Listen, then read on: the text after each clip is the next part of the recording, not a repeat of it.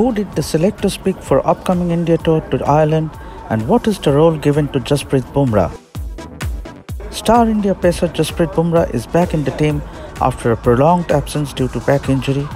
Bumrah is set to make his much-anticipated return to international cricket. Ajit Agarkar-led senior men's selection committee has named him as a captain for the 3-match series in Ireland starting on August 18 in Dublin.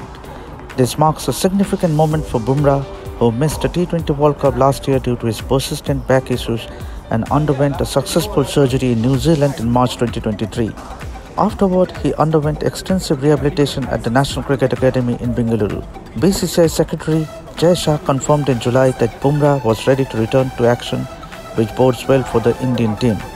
He is expected to be available for the ODI World Cup and Asia Cup squad for the Continental Tournament in August.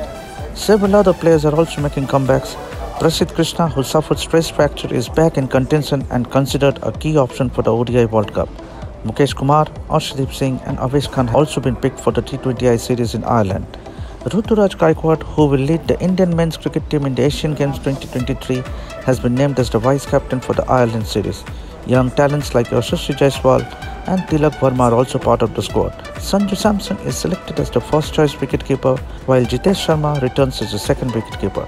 All-rounder Washington Sundar and left-arm spinner Shahbaz Ahmed are included in the squad too, along with Shivam Dube, who has been in fine form for Western in the other trophy campaign. The selection committee has also opted to give opportunities to players from the Asian Games squad, aiming to provide them with exposure at the highest level before the Continental Multisport event in China in September-October.